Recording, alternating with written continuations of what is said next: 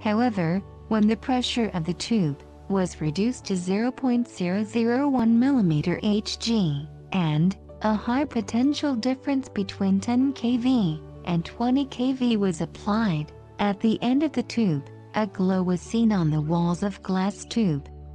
The rays emitted by the cathode travel towards anode. The attraction of rays towards anode reveals that the rays carry negative charge.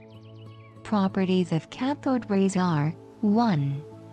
When any object is placed in the path of the cathode rays, these rays cast shadows. This shows that cathode rays travel in straight line. 2.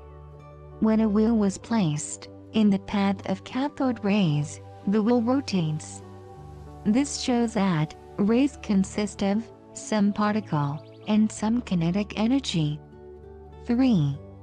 In the presence of an electric field, the rays are deflected towards the positive plate.